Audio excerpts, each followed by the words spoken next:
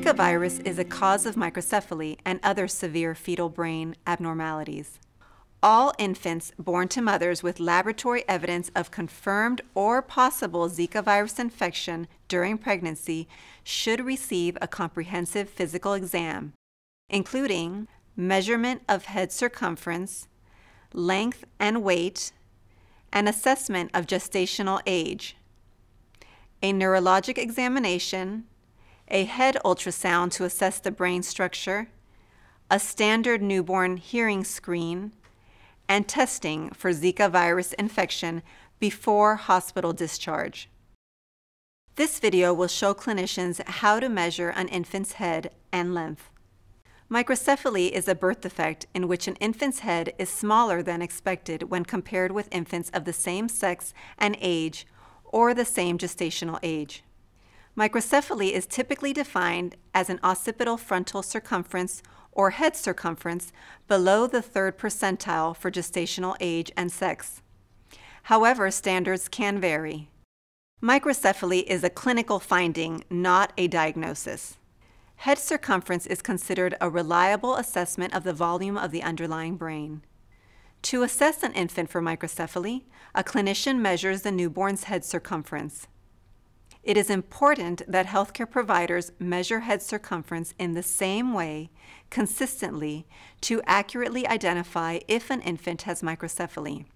This is especially important in the midst of the Zika outbreak, because correctly identifying infants who may have Zika-associated microcephaly can help health authorities connect them to the services they need. Measuring head circumference isn't always as simple as it sounds. Let's review important considerations and methods now. First, start with a measuring tape that cannot be stretched. Next, securely wrap the tape around the widest possible circumference of the head.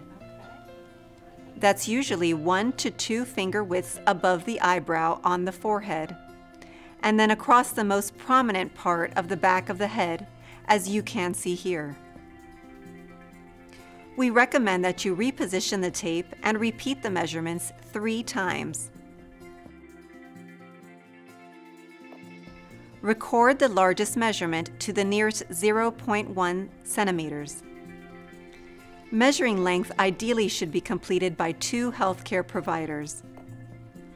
To measure length, lay the infant face up on an infantometer. The first healthcare provider correctly positions the newborn's head against the head plate and gently holds the head in this position. The second healthcare provider gently presses the infant's knees to straighten the legs. Then he or she should press the bottom of the foot onto the foot plate so that there is no gap between the foot and the foot plate. Record the length of the infant by reading the measurement on the infantometer. If an infantometer is not available, a non-stretchable measuring tape can be used. Positioning the infant's head against a wall or other vertical flat surface is the best way to mark the head position. The infant's legs are then extended as before. The heel position is marked, and the distance from the wall to the infant's heel is measured with the tape. The presence of molding, cephalohematoma, or other factors related to delivery can affect the accuracy of head circumference measurements. The time required for these factors to resolve can vary. Head circumference measurements taken after the first 24 hours of life may be more indicative of the true head size.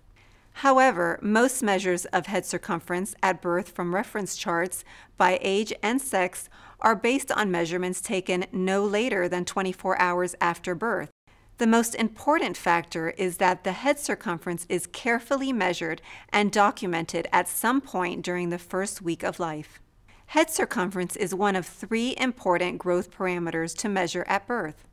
The diagnosis of microcephaly refers only to the head circumference. Therefore, it is essential to measure the other growth parameters, birth weight and birth length, to assess the infant's overall growth pattern. Although the finding of a proportionately small size in all 3 growth parameters is of concern and should be investigated in the context of possible congenital Zika virus infection, there are many possible etiologies that could also cause the same growth pattern. The occurrence of a head circumference that is disproportionately small compared to the other measurements is more indicative of a specific problem with brain development. Infants with abnormalities consistent with congenital Zika syndrome should also receive follow-up care according to CDC's latest guidance, which is updated as new information becomes available. The latest guidance can be found on CDC's Zika website. Our top priority for the Zika response is protecting pregnant women. We also are working to ensure that infants with microcephaly and other brain abnormalities receive the services they need. Accurately identifying infants with microcephaly is crucial.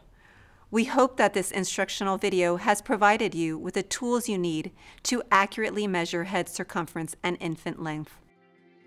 For more information about Zika, including clinical guidance and tools for healthcare providers, please visit CDC's website at cdc.gov/Zika.